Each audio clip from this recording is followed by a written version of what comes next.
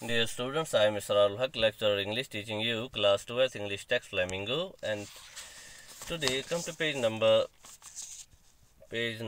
57 of your textbook. The topic we are going through is poets and pancakes. कल के lecture में मैंने आपको बताया था कि अशोकामित्रन कौन है। अशोकामित्रन हमने देखा यस अख राइटर ये तामिल writer use Gemini studios use मद्रासस मज तथ मज काम कर लकड़ मकड़ काम करान अखबार क्लिपिंग वगैरह जमा कर अखबार क्लिपिंग गई पीसेस जमा करान ज़रूरत यम तिमन ज़रूरत आसान। तो हमने ये देखा। उसके बाद हमको बताया जाता है कि एक पैनकेक कंपनी थी युस मटीरियल उस कंपनी हो नाव युस फिल्म वालन जेमिनी स्टूडियो वालन तक ज़रूरत सोरी सामान सप्लाई करान, यानी जो कुछ उनको ज़रूरत होता था मुख्तलिफ़ तरह के सामान ये पैनकेक कंपनी उनको सप्लाई करती थी। तो हमने ये देखा जिस बिल्डिंग में मद्रास में जेमिनी स्टूडियोज़ था, यानी ये कंपनी जेमिनी स्टूडियो इस फिल्म बनावान तो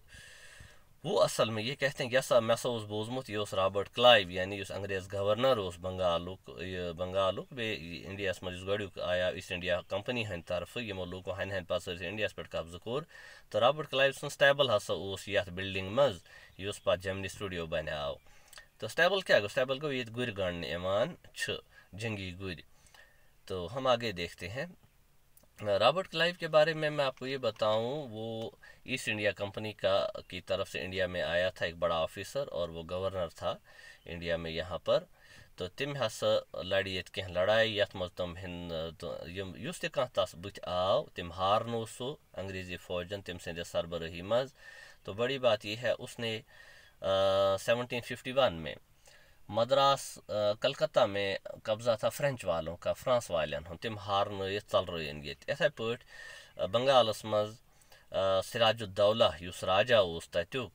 1757 मज बैटल ऑफ पलासी गई लड़ाई गई तथ मज हारनो रॉबर्ट क्लाइवन सिराजुद्दौला। तो इत पे हिंदुस्तानस मज वनो ये कि गोच लट हसा पे अंग्रेजी हुकूमत बुनियाद। तो हन हन कोर पे तिमो एन वालन हतस वरियस मज सरसी इंडिया पे कब्ज। तो हम तो बहरहाल वापस जाते हैं। राइटर हमें कहते हैं हमको यहाँ से आज पढ़ना है ए डजन अदर। तो ए dozen other buildings, turn the page 58 page पर आ जाइए। ए dozen other buildings in the city are said to have been his residence. तो कहा जाता है कि मद्रास शहर में और भी बहुत से डजन क्या गो दर्जन और बहुत सी बिल्डिंग्स थीं जो उस रॉबर्ट क्लाइव की यानी उसकी रेजिडेंस थी। रेजिडेंस मतलब गो ये अक्सर रोज़ा वो फेरा कर फॉर हिज ब्रीफ लाइफ। उसकी यहाँ इंडिया में छोटा ज़्यादा टाइम नहीं रहा है, वो शायद 8-10 साल रहा होगा यहाँ पर। And one ब्रीफर stay in Madras. तो मद्रास मज उस बेहन कम ब्रीफेस्ट ये एडजेक्टिव के डिग्रीज हैं। ब्रीफर स्टे इन मद्रास तो वारिया कम टाइम रूद सो मद्रास में ब्रीफर को मुख्तर। Robert Clive seems to have done a lot of moving. ऐसा लगता है कि रॉबर्ट क्लाइव ने बहुत काम किया है। तिम वारिया और वस दुरस कर्मस यानी काम कार कर्मत बिसाइड्स फाइटिंग सम इम्पॉसिबल बैटल्स। बिसाइड्स गो इसके अलावा अम अलाव कि तिम हसा कर खास लड़ाई यमन मज तिम zone in remote corners of India के मुख्तलिफ इलाकन मज रिमोट को दूर दराज इलाकन मज। एंड मैरिंग ए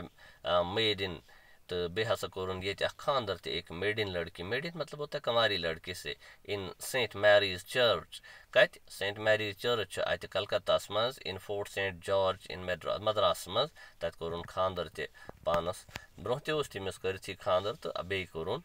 तो ये कौन थी ये मेडिन, मैंने पता किया इस बारे में थोड़ा हिस्ट्री से। मार्गरेट मैस्कलिन एक लड़की थी फ्रॉम इंग्लैंड, वो इंग्लैंड से ही आई थी। ये रॉबर्ट क्लाइव पान तो स्वाई मद्रास तो पत प्रोग्राम मुताबिक मौलूक होता है खानदर यानी कि रॉबर्ट क्लाइवन तो मैडलिन। तो आगे देखते हैं हम। अब वापस आते हैं हम। मेकअप रूम आसान युस स्टूडियो तक डेफिनेटली मेकअप रूम आसान, यानी ये तिम हीरो हीरोइन या बाकी यम एक्टर्स तिमन सजावान स्योद करान तिमन तमी हिसाब यम हिसाब सीन तुलन वीडियो शूटिंग करें तमी हिसाब तिमन पलो लागान या बाकी चीज़ ताज व बादशाह बन तो ताज लागान बादशाह सिंद पलो लागान बदल तो बदल हिसाब। तो उसी हिसाब से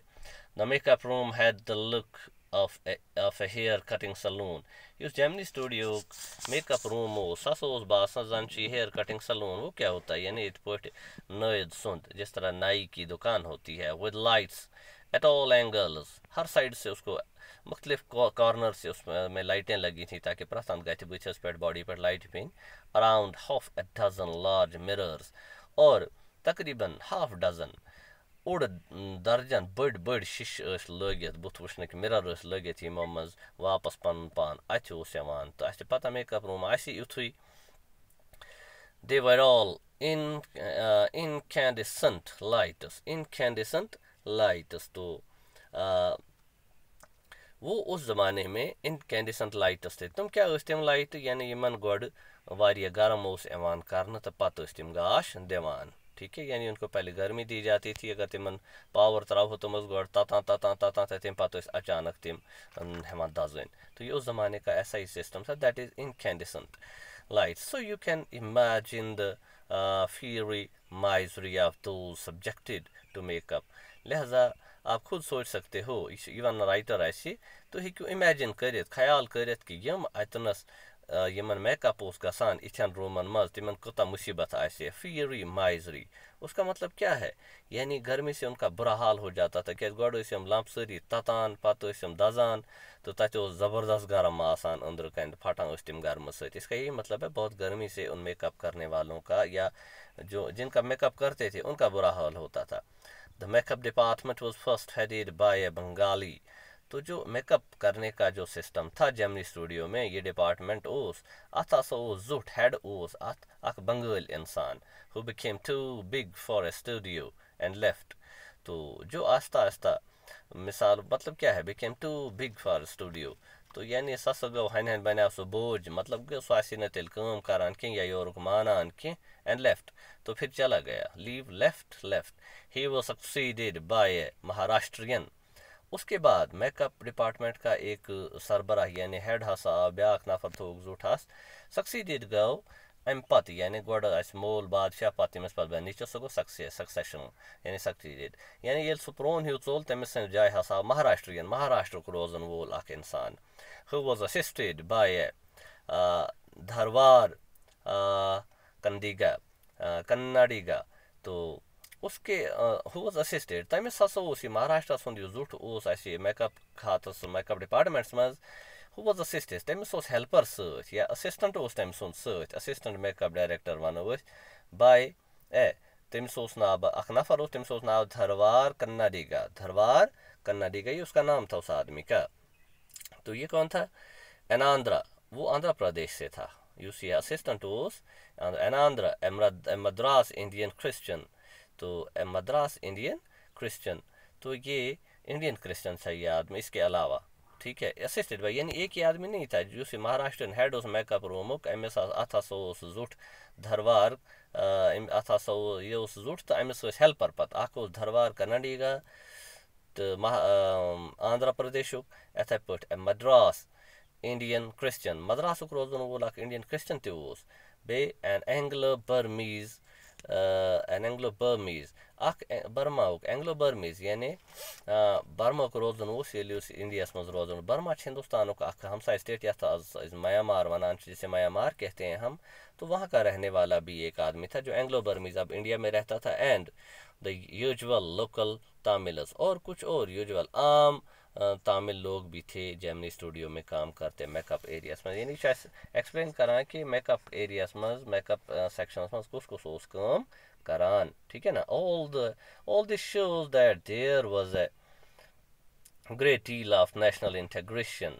दपान राइटर क्या वनान कि अख मद्रास ब्याक बर्मा ब्याक हसा बंगाल ये क्यों दिखाता है ये अति पाने वनान खुद ही जवाब देता writer there was a great deal of national integration लिहाजा कौमी यकजहती हसा स्टूडियोस मज प्रथ कस्मक लूक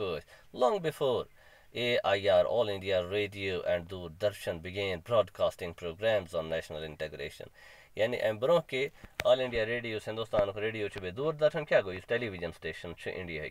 ये तमो हसा कर कोशिश ब्रॉडकास्टिंग आव रेडियो स्टेशन या टीवी स्टेशन पे प्रोग्राम त्रावन पेश कर तो ये वन ना करे न तमो नेशनल इंटीग्रेशन पे प्रोग्राम पेश कह कि यह जेमनी स्टूडियोस तथ मज ऑलरेडी नेशनल इंटेग्रेशन चलान यानी तत ऑलरेडी कौमी यकजहती कौमी इत्तेहाद चलान प्रत कस्मक लूक तत east west north south India सारी तत मौजूद this gang of nationally integrated makeup man this gang gang तो हम मतलब ग्रुप को कहते हैं पर अक्सर गैंग कहते हैं चोरों वगैरह के या डाकुओं लुटेरों के ग्रुप को लेकिन यहाँ वो मतलब नहीं है this gang of nationally integrated makeup man तो ये लोग जो मेकअप मैन थे यानी मेकअप डिपार्टमेंट काम करान ये group could turn any decent looking person into a hideous crimson तो ये लोग इतने काबिल थे कि किसी भी डिसेंट लुकिंग पर्सन अख जान शक्ल हुंद इंसान हेकान चेंज कर इंटू हिडियस इंतहाई बदशकल hideous बदशकल crimson dark red colour यानी तमिस हेकान वजुल नार हिu बनयित टोटल बदशकल कृहनिस नफरस हेकान गुलाब कलरुक यानी जोता गोर नफरा बनयित युथ मिसाल यह one huge monster with what is this huge monster colored skin यानी कलर स्किन बनयित यानी मुख्तलिफ यह बला यमन खचे इंसान वुचत with the help of truckloads of pancake तो बड़ बड़ ट्रक और वातान सामान एक पैनकेक यानी सो पाउडर वगैरह यम सत मेकअप करने पैनकेक एंड